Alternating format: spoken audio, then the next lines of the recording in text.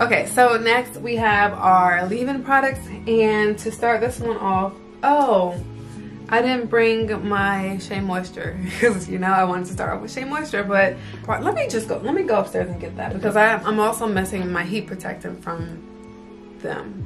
So yeah, I'll be right back. So I went back to get the Shea Moisture Jamaican Black Castor Oil Strengthen and Restore Leave-In Conditioner. This is really, really good. I used about half of it. This one is a little lighter than the deep conditioner. Like it jiggles when you shake it. This is really, really good as well.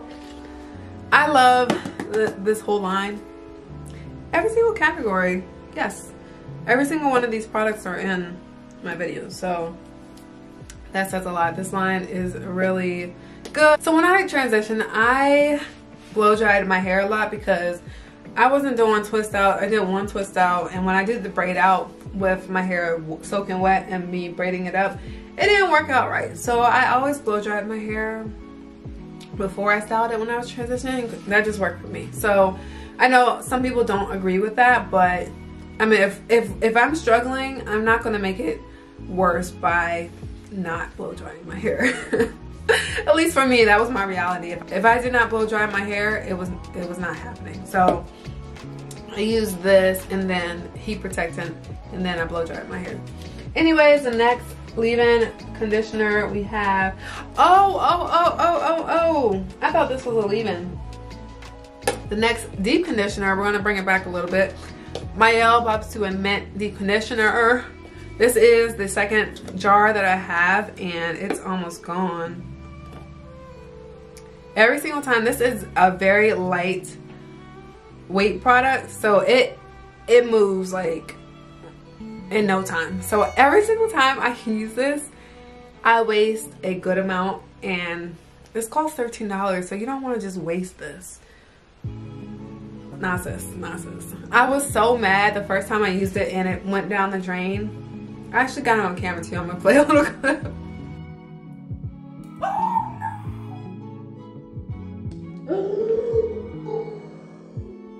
I just dropped my phone and I tried to recover it, and I just wasted all this product. But I was pissed because I spent $14 on it and it went down the drain. So anyway, be careful when you're using this. Put the top on when you're not using it, and that's another thing. The second time that it spilled, I didn't have the top on and it just went right down my sink. So I make sure I put the top on whenever I'm using this. But this product, no words can describe how perfect this. I think this might be my favorite deep conditioner out of the ones that I showed. Next will be the Shea Moisture, but this is top one, the top deep conditioner for me. And my Bobs too. Like my hair, it just glided through my natural and relaxed hair. If you guys have not tried this one, definitely give this one a try. It's the Mielle Bobs and Mint Deep Conditioner. Sorry, Mielle, I skipped you on this one. So now moving back to leave-ins, we have the Curls Blueberry Bliss Reparative Leave-In Conditioner. I really like this one as well. I've used this twice, I believe. It goes to here. Very soft, moisturizing. It gets the job done. This is a really good one. Next for leave-in, we have the Mielle Pomegranate and Honey leave-in conditioner. I did a review on this one. Very good, very moisturizing. Helps me detangle my hair. It's the real deal. Next one, I've been using this one since before I was natural, and this one, I feel like it's a hit or miss for some people. A lot of people claim that it dries their hair out, but my hair really seems to really like this one. I've been using it, like I said, I used this when I was relaxed because my roommate Chanel, she used this, and I really fell in love with the smell first. It smells so tropical. So that's what kind of turned me on, but I've been using this. This is probably like my 3rd bottle. You guys hear me huffing and puffing. It's probably because I'm out of breath. My battery just ran out and I had to go all the way upstairs to get a new battery. And my floor, the way my house is set up, you come in on the main floor and then you have to go upstairs to like the living room, dining room area, and then all the way upstairs to the bedroom area. So I had to go all the way upstairs. This is the 2nd time within the last 10-15 minutes that I've been filming that I had to go upstairs, so I'm a little bit out of breath. Anyways, we were, I don't even know where we were. Leave-ins. I know that, oh, here. We were on the Mayel Pomegranate and Honey leave-in conditioner. And one thing I like about this line, I didn't say this for any the other products in this line, but this one, it explicitly says on the bottle, moisturizing curl. It says moisturizing product for a thick, curly, type 4 hair. So this is made specifically with our hair in mind, and I really appreciate that. Type 4 hair matters. So yes, this is a really good one. It smells so good. And I think I'm about halfway done. But yes, this is a really good one. For the last leave-in conditioner, and now we're going to transition into the heat protectors as well, because this one is a 2-in-1, really a 10-in-1. It's a 10 and it does 10 different things. I can actually read them for you. 1, repairs dry damaged hair. 2, adds shine. 3, detangles. 4, controls frizz. 5, seals and protects hair color. 6, prevents split ends. 7, stops hair breakage. 8, creates silkiness. 9, enhances natural body. 10, flat iron spray and thermal protector. So it does 10 different things, but I like using this as a leave-in and or a heat protector. So this little whatever this is called, the name on the front is getting a little messed up, but it's a 10 miracle leave-in product. I recently just bought another one to restock because look, I am at the very bottom. And yeah, I've been using this. I probably started using this before I was natural as well, but this is definitely a staple product for me. I've mentioned it in a lot of videos, and even the ones where I'm blow drying my hair, I'm using this. When I tested the TPH line and it sucked, and the leave-in made my hair feel like really hard and brittle, I used this to help correct it. So since I couldn't use the conditioners to detangle my hair, I'm gonna go in with it's a 10 miracle leave-in product, and this really helps detangle. This kind of melts, like now my hair feels like something. Before it was just so hard, and I couldn't even do this like with my hair because it was so rough. Like, I'll show you this side.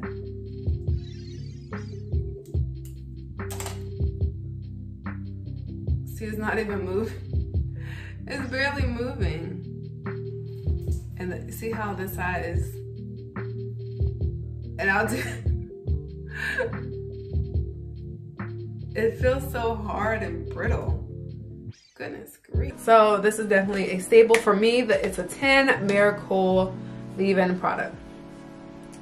And since we are moving on to the heat protectants, I do have the Shea Moisture Jamaican Black Castor Oil Strengthen and Grow Thermal Protectant. Now this, I've been using this since before I was natural as well. I don't see the little expiration thing on here, but I don't have a lot left. It goes like to right here. And since I cut my hair off, I have not blow dried my hair at all, so I haven't been using these heat protectants recently for the last like 2 months, October, November, December. It's about, yeah, 2 months actually. Today is the 20th. So yeah, 2 months and 2 days I've been fully natural. But no, I have not been using this because I have not blow dried my hair yet.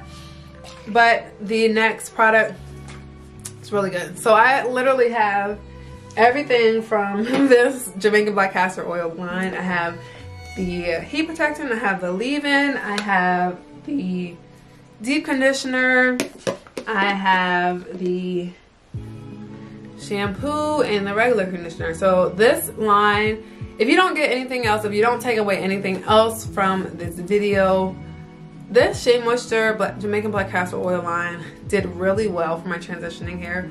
So I would definitely recommend this. If you don't take away anything else, if you don't get anything else, try the Jamaican Black Castor Oil line out. Okay, next or lastly in the heat protectant category, I have the Aussie Total Miracle Heat Protecting Spray. It has apricot and Australian macadamia oil. And this is that. So I really like the Aussie products as well. This one is probably about halfway done. It feels like it goes to right here. So I actually have like 2 of these. I had a lot of coupons. These are sold in CVS, and I also get a lot of coupons for this and Shea Moisture products. So yeah. Next we have the styling products. So I only chose 2 to talk about in this video because I know this is probably a long video already, so I don't want to make it too long. But I have the almond and avocado curl enhancing mousse by Design Essentials.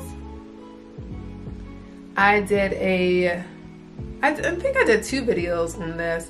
I used this for my very first twist out when I was transitioning, and I also used it when I did my flexi rods and perm rods style when I was transitioning. This leaves your hair feeling very fluffy and soft. So it's not a super tight hold, but it is a strong hold, but it's not super tight, you know? Like, it's not hard and crunchy. It's very soft and fluffy. So I like this. And on the back, I think it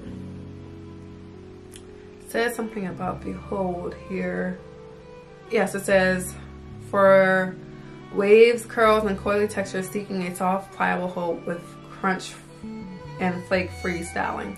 So exactly what I said, and that's exactly what I experienced when I used this product. My beautician used this on this line, Design Essentials, on my hair when I was relaxed. So I like that they have a natural hair line as well. And also my grandmother just gave me some Design Essential products, so I got another little line upstairs. Next we have the Maelle Pomegranate and Honey Coil Sculpting Custard. Again, I think I brought every product that I have in this line. I've mentioned it in this video. The shampoo, the conditioner, the leave-in, and then the coil sculpting custard. This one has a really strong hold, and it sort of makes your hair feel crunchy.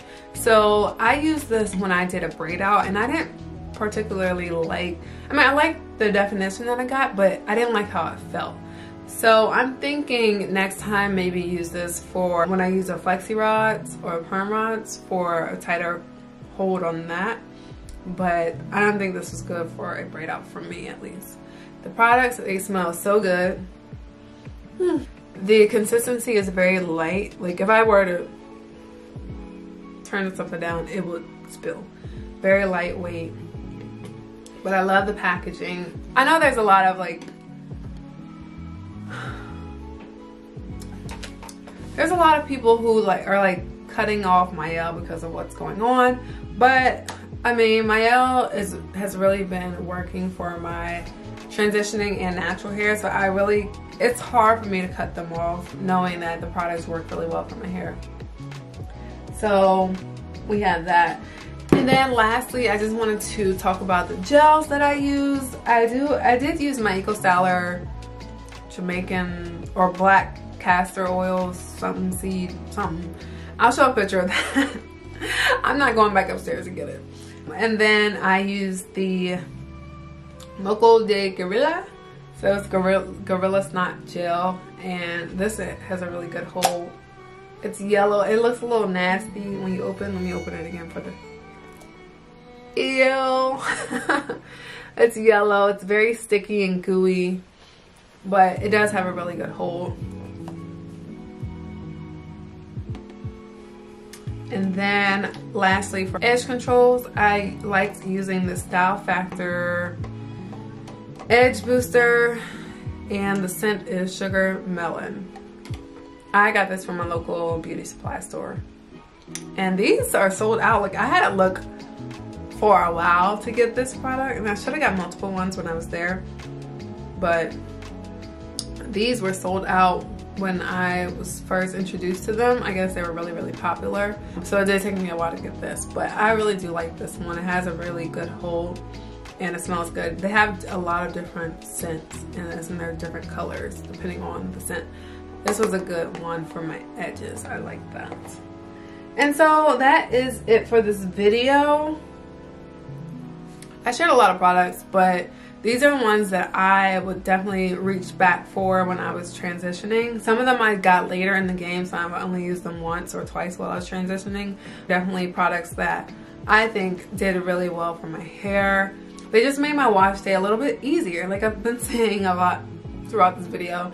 They really did. So that's it for today's video. I hope you guys did enjoy this. If you are transitioning, let me know in the comments down below how long you've been transitioning and how long you plan to transition before cutting your relaxed ends off. And if you are fully natural, let me know how long you did transition, and if you have used any of these products that I mentioned in this video.